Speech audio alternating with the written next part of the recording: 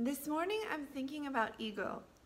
There have been a number of conversations that I've had in the last few weeks that have gotten me thinking about a number of questions in reference to ego. Is it possible to move beyond ego? And if and when we do, is it possible to remain where we have arrived?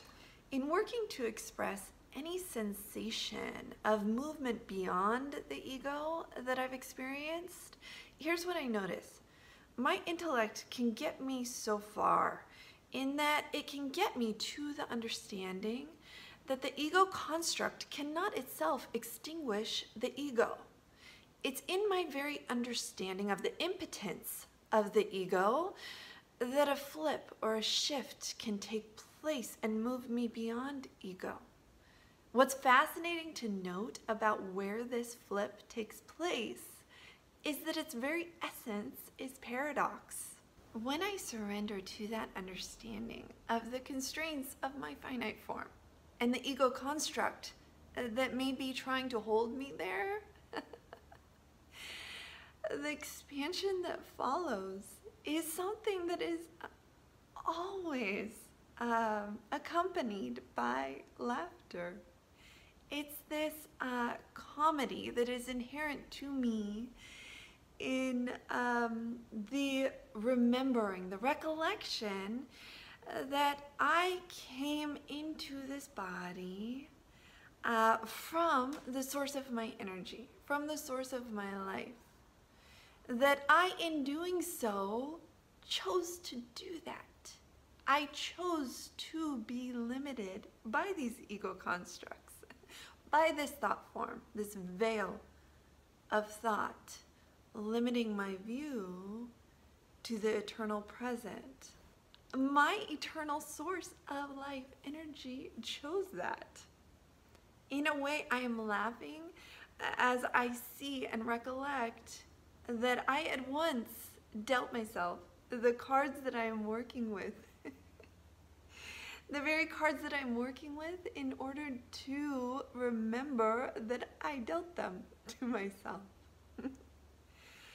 Without further ado, I thank you for playing with me today, and I'll move on toward my vocal readings. I am reading from Ram Dass, Paths to God. Enjoy.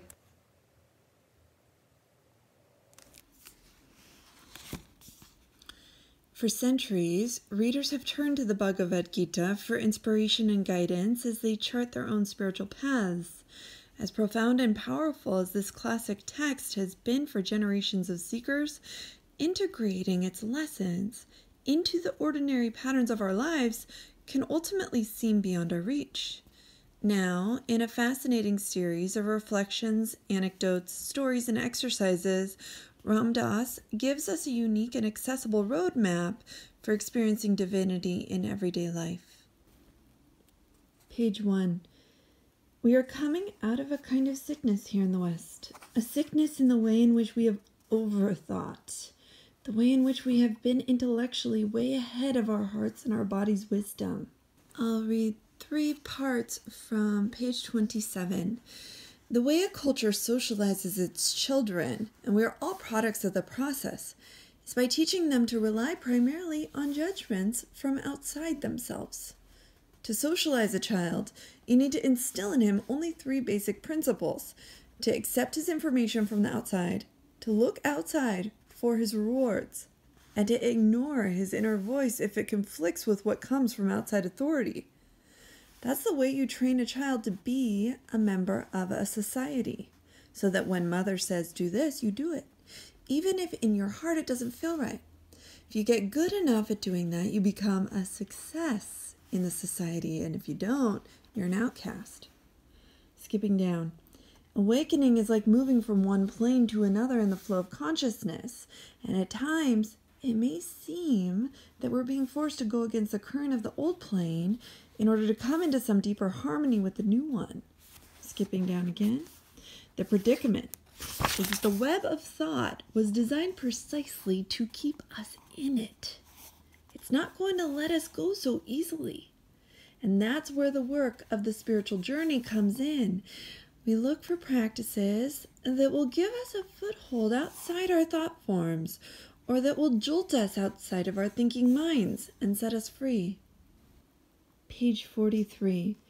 Karma is basically a pattern of life waves, or desire waves, that keep going and going life after life until they spend themselves. When they do, there's no more individual desire, no more separation, and therefore no more incarnation. The game is over.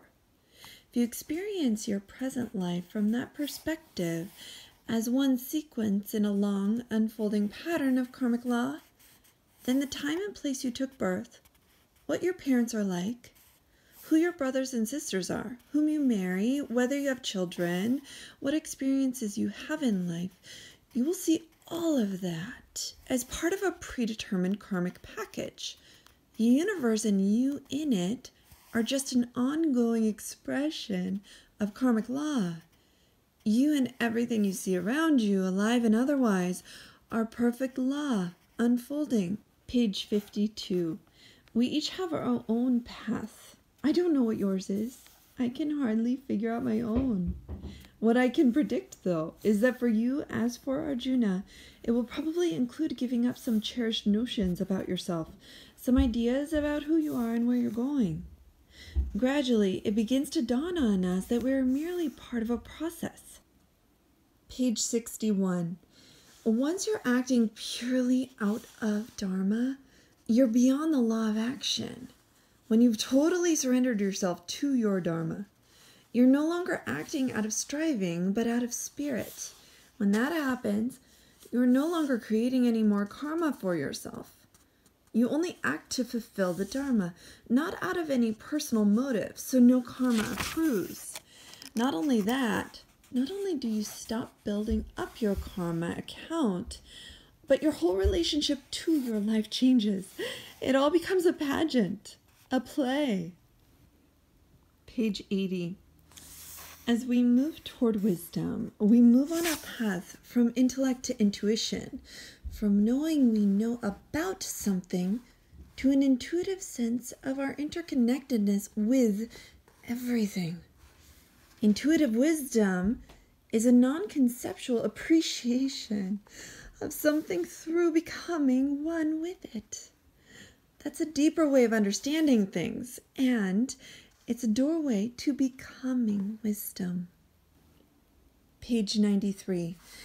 When we can see beyond all the slide projections of who I am and who you are, and when we can look past all the overlay of our habitual thought, we find to our surprise that there is only one of us. We find that it's all an internal matter, that it's always just God, dancing with God. Page 102. What's fun is that when you're no longer attached to being one separate part of it, you get to be part of all of it.